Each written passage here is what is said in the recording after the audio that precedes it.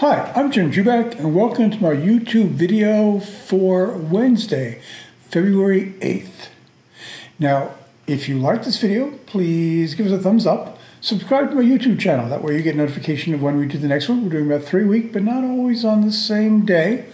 If you want more of my stuff, including 3 portfolios where I track stocks, you can go to my free site, that's jubackpicks.com. If you want 6 portfolios, including some ETFs and options, you go to my paid site, that's jubackam.com, and you'll find this stuff down below. Okay, here's the topic for today, why March 22nd is the next big date. Big date for the markets, big date for interest rates. It's the date of the next Fed meeting. But the really important thing is that it's also the first update of the Fed's projections about where interest rates are going to peak since December. And the market has been playing catch up. That the market, which was thinking that the Fed was being too aggressive about where it said rates would peak, at about 5.10. After the big surge in job numbers in January has basically fallen in line with the Fed. So that right now, as of February 7th, the market is pricing in a 25 basis point increase in March, a 25 basis point in May, and peak in June or July at almost exactly 5.12, which, as I said, almost exactly, because that's what the Fed was talking about in December. So that's up from a peak projection of 4.9% on the 2nd of February.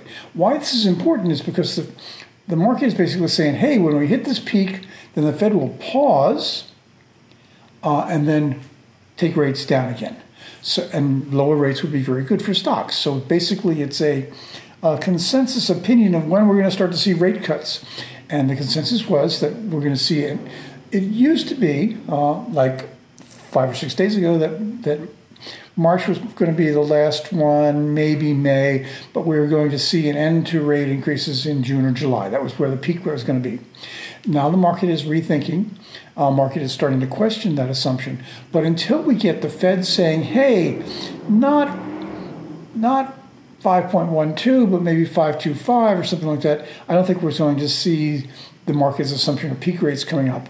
So we're moving to a kind of equilibrium. The next big data point, that data date, if you will, that could upset that equilibrium comes on March 22nd when the Fed meets. Watch that dot plot. And until then, I think we're going to see the market go nee, a technical term for moving nowhere. Thanks very much for watching. This has been Jim Juback. If you like this video, please give it a thumbs up. Subscribe to my YouTube channel. That way you get notification when we do the next one. If you want more of my stuff, including 3 portfolios that include long-term as well as dividends, and then a 12 to 18-month portfolio, go to my free site. That's jubackpicks.com. If you want 6 portfolios, including a longer-term portfolio, really long, and some ETFs and an ETF portfolio and some options, go to my paid site. That's jubackam.com. Thanks very much for watching.